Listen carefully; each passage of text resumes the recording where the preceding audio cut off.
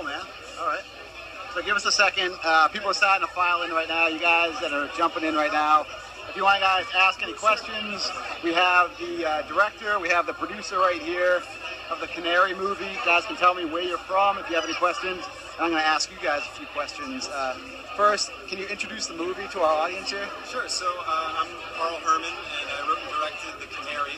The Canary is a short film about a gold miner during the California gold rush in the 1850s who decides to buy a mine, and things may not go so well for him. The premise of the film was really to explore that idea of anxiety that you feel when an idea may have gone awry, and really wanted to get into the sort of the gritty, real-life experience of what gold miners in that time period really would have gone through. Now, you wrote it. How did gold mining strike a chord with you, become an inspiration? Yeah, I think that we see a lot of people in sort of the tech world today, sort of experiencing a new gold rush, as it were. And I wanted to sort of play with that idea of the people that don't succeed. That everyone kind of gets foolhardy and they believe in manifest destiny and move out to California. But what happens when you don't make it? And would you have sort of the ability to see that you maybe should pull the plug and move back and sort of explore this idea of the guys who are the losers in the moment of a gold rush? Because I feel like it's an unexplored territory. Usually we always look at the winners of these kinds of booms and busts, but not the losers. Where did you guys shoot? What was your location? So we shot 3 days here in Los Angeles, and then 1 day up in Northern California in an actual state park called Bodie. Bodie was an authentic gold mining town in the 1850s, and I think it stayed one until about 1920. And we were lucky enough to be able to work with the California State Park System to film there, which was terrific from a production perspective.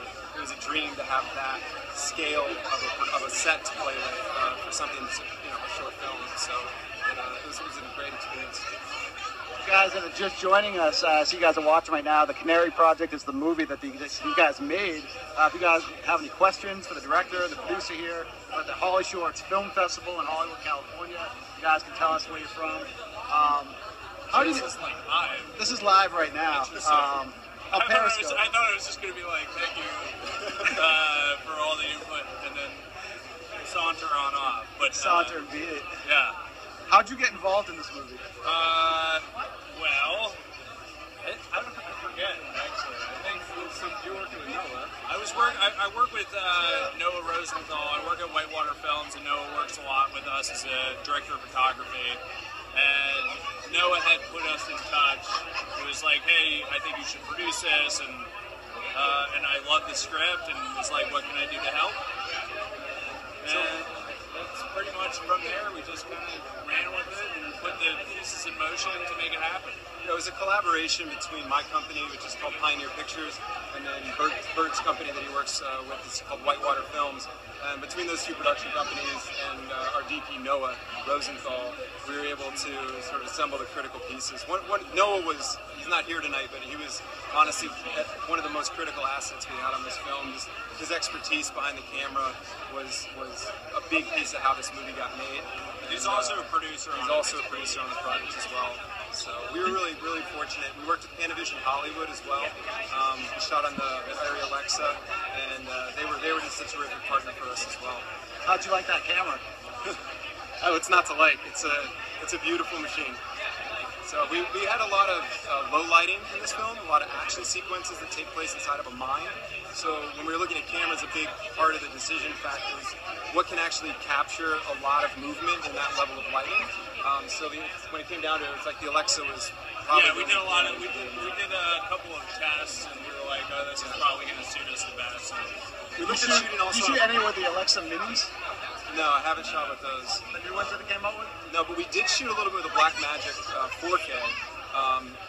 Again, great camera, terrific color control, but when it came to that low level of lighting, we just felt like the sharpness of the image was not as great on the Blackmagic as it was on Alexa.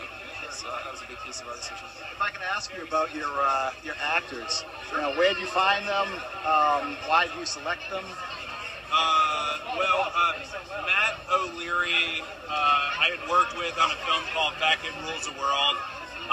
He's a great physical actor, and we had talked about potentially using him as a Orville. He met with Matt I mean, I think from the get-go, Matt really got sort of the impetus and the sort of the emotional arc of this character. You know, it's a young guy trying to make good with his sort of lifelong dream of hitting it rich. And I think, you know, as a young actor, you can kind of recognize that. It's like you work and work and work, and some days it probably feels like you're going into the heart of darkness. You're just mining a tunnel, and you're never sure if you're going to find gold. So I think he really connected to that kind of pursuit of greatness in this role. And then, like Bert was saying, his physical acting, like I haven't directed anything before, but I've watched a lot of actors like as a producer, and I've got to say, like, Matt's such a pro. Like, I could cut to him anytime I needed to in post. His technical skills are amazing, and just gave us some amazing emotional performances as well. The other two actors we worked with was Samantha Barks. They're saying you look like Clark Kent. They're saying I look like Clark Kent? Yeah, Clark Kent, Superman. It's true. Well, you know, I'm not, yeah. He actually is Superman. But our other two actors, we worked with Samantha Barks. Samantha came by way of a friend. She's a terrific actress. She was in Le Miserable before this film, and you know, I think this was it was just kind of a lightning in a bottle moment. Like, she happened to be in LA. She normally lives in London, and I really was looking for someone who was from England, actually, because of the time period of the film. I wanted someone who had a bit of like that sort of immigrant authenticity, if it were, because that's a time period in America where a lot of people hadn't, you know, they were first generation coming over from England in that time period. So I liked that she brought that. And then the third actor we worked with is Ronnie Clark, who played Lemuel, and it was just yeah, it was just an open cast. Awesome. And it was like the second that we saw him, we knew he was the guy. You know, on the day, he was just a consummate professional and really brought this character to life. What was the coolest part of putting this short together? I'm gonna step out. Okay. I think honestly, the coolest part, I mean, besides working, I feel really lucky. I assembled a crew via my line producer and Bert, who I've been able to now use on future projects. And I think that was one of the coolest things about this project is, for me, as a director, it brought that sort of catalyst crew for me as my career continues now. So meeting all these people for the first time and getting to have a working relationship with them was amazing. But then in addition to that, I think shooting in Bodie, taking advantage of the locations that we have here in California, you know, especially with as much production is moving out of state for tax credits, like, it goes overlooked what we have here just within driving distance of Los Angeles. And being able to take advantage of the state park at Bodie was just amazing. I mean, to be actually among authentic Gold Rush cabins and buildings and homes when we shot this I think it was a very unique opportunity, given, you know, we don't really have that many historic sites here in California. Let me ask you, for the people that are watching right now, can you give us contact information where they can find out more about the movie? For sure. Websites, whatever you might have. For sure. So you can follow us on Instagram and Twitter at the Canary Movie, and then if you follow us on Facebook, it's also at the Canary Movie or the Canary Movie. And then we'll be releasing the film publicly after it concludes its festival runs, probably sometime in December on Vimeo.